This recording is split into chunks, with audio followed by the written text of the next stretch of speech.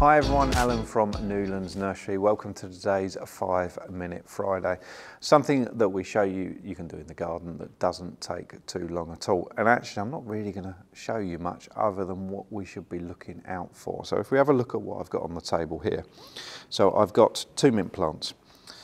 This is a starter plant or plug plant that so many people will be buying now. It's a nice established starter plant. The first thing to note with it is it's got a paper pot on it there.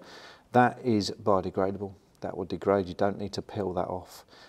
You can plant that in your pot just like that. It's ready to go. Okay.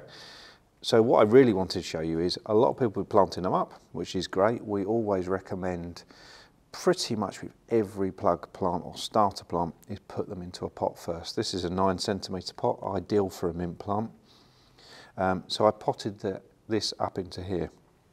So the question that we get asked all the time, and what this video is really all about, is how do I know when this can go in the garden or a big patio pot? When do I plant them up?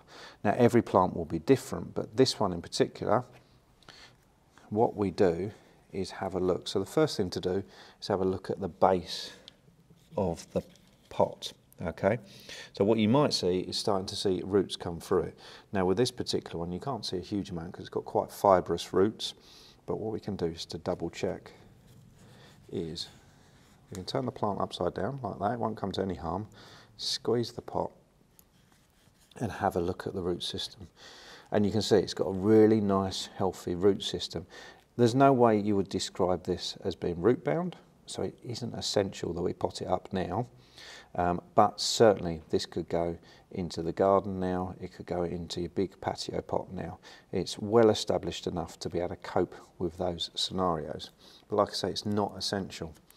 The benefit of leaving it, if you do want to leave it like this, is if it's a plant, this one's mint, so it can take quite harsh weathers, but if it's a plant that actually doesn't cope with the cold, it's not taking up much space. So if you're on a windowsill, it's not taking up a huge amount of space, whereas a big patio pot will. And if you're going into the garden, obviously, you need to make sure that the plant can cope with those conditions. We're in March now, still probably going to get frost, still going to get cold, still going to get windy and blowy. So if it's a plant that is tender at all, we don't want to plant it out and it can stay like this. But if it's another time of year, the weather's good, this is about ready. So look at the root system, assess really, has it got a well-established root system, can I plant it out? And of course, with any of our videos, if you've got any questions at all, get in contact. See you soon.